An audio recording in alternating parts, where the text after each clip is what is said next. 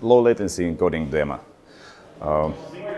It's kind of tricky setup to show you how fast we can transfer video over the Ethernet.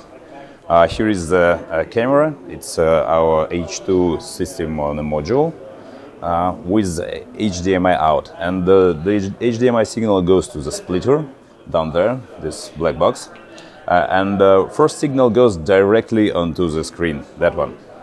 The second one goes to the low latency encoder, and it is encoded and transferred over the Ethernet to the decoding box. Both of those boxes are based on our systems on a module with H295 SoC on board, which is the version of H2 capable for the fast transcoding. And then, after the decoding, the image goes to the second part of the screen.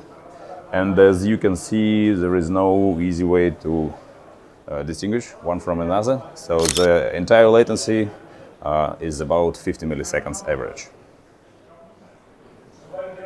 This is it.